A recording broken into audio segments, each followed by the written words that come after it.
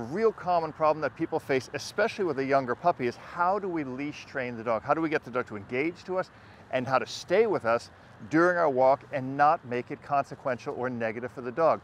Let's take a look at your leash walking, see what you're doing. Now, Ziggy has some obedience training on him.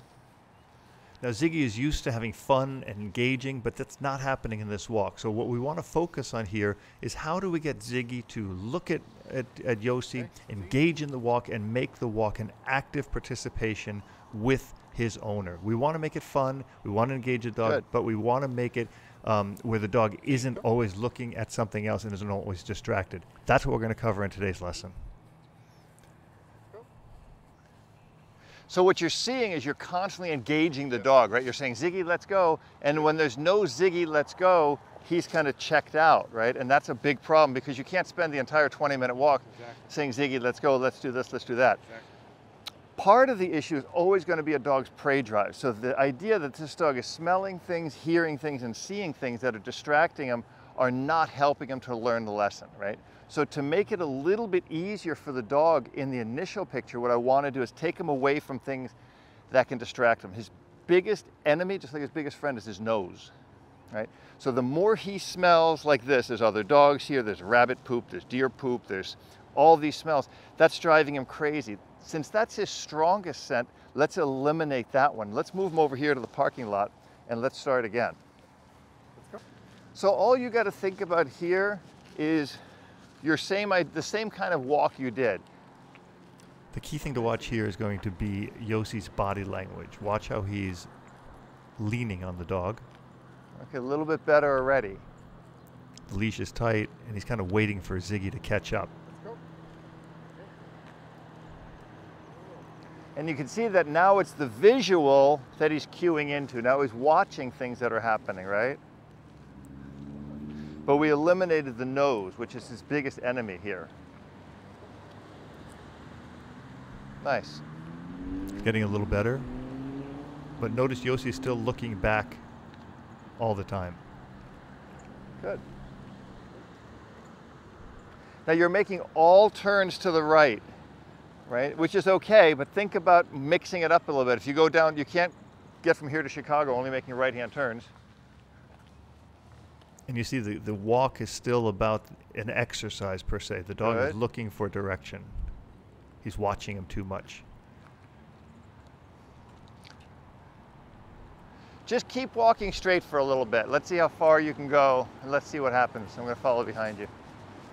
And you'll see here now the dog is starting to check out and kind of go on his walk. He's starting to walk and occasionally looking back at Yossi.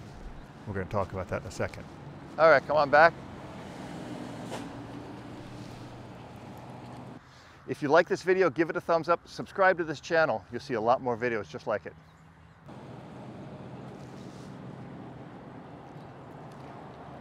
Okay, so one thing, here's where one issue is going to come up, because we've been doing a lot of competitive style training with him. He knows heel, and heel means look at me, stay next to me, and go. It's not a format that this dog can hang on to, and this is where a lot of people make their mistakes. They'll learn a formal heel with a dog, and they immediately, when they try to heel the dog, they say heel, and the dog is looking up and walking, and then the dog starts to fall apart. You can't expect a dog to stay in a focused heel on a walk. So my dogs walk for one thing, and I have one command for that, and that command for me is let's go. Or you can use with me or anything like that. When you want him to heel, it's heel, he has to look at you, and he has to stay footstep to footstep where you're going.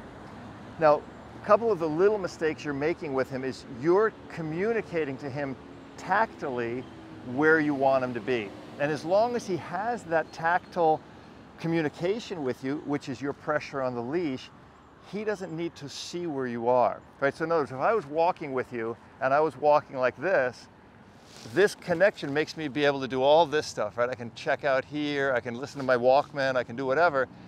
But when I lose this, I have to do that. So that leash pressure right there is telling him exactly where you are. And I want to eliminate that from his communication, right? So, okay, there's a nice picture. He's got a little distraction here with some dogs coming, right? It's going to be loose. He's not going to have a problem with the dogs. We can show that actually. But what I want to do, he's more interested in the camera. Good boy, Zig. Zig. Good boy. And that's just a really nice balanced dog where he doesn't have issues with other dogs or anything like that. So he's not going to go try to lunge at them. What I want to do, and again, I'm always waiting till I'm a little bit free from distractions to teach him this, because if he's checking out, I've got to pop and correct him to fix that. You have a long line with him, right? What you want to do is you want to use the length of the leash to be your friend. So the old school way of doing this was called long line training, and I always put a knot in the end of the long line so that I know where he is, right? So this gives me the communication. What I want to do with him is I want to make being next to me a pleasurable thing, right? And what most people do when they leash walk their dog is they do this. They're doing this the whole time. So right now there's pressure. Oh, you got an eye goober. They put pressure on the dog's neck when the dog is close. And what that teaches the dog is that this isn't, see how uncomfortable he is? He's seeing that this is not where I want to be. What I want him to see is that this is where you want to be, but that's not where you want to be, right? Now, I can't correct him for that because he's with you, right? But what I want you to do here is I'm going to just take him for a quick couple steps around, and I'm going to have you do it. But the idea here is going to be I'm going to wrap this around my hand so that he can't get away because he's got a busy street here. And I'm going to say, Ziggy, let's go.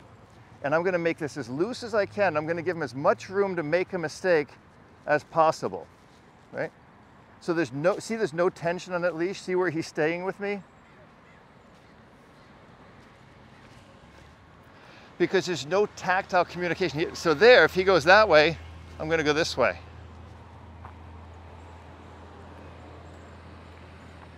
What did he just do? He came and sat closer to me because he's trying to figure out, how do I turn off the pressure that's there? So that's phase one. Now, even though you're his dad and he loves you more, he's touching me because that's kind of what he's used to. He's used to this tactile thing of, if I feel it, it's a safety zone. But if I don't feel it, like he doesn't feel my leash. With you, he felt his leash. So I want him, and when he does this, I'm gonna say, what a good boy. I don't want to correct him over there. I want him just, in other words, if I correct him over there, he says, oh, well, when I hear the correction, I got to come back. Like people go, no, and then yank the dog back. Or when you don't hear the no, in the absence of the verbal, there's no communication. I want him to think just his mistake of being further away from me is the negative. So watch, I'm going to walk him by again. I'm going to go here. No pressure, right? I'm going to let him have as much of that line as he wants. And here, watch what I do. When I turn, that's where the correction pressure comes in. And look what he does. He comes right back. If you want to see the rest of this video, head on to my member section, robertcabral.com. See the rest of this video and hundreds more just like it. I'll see you there.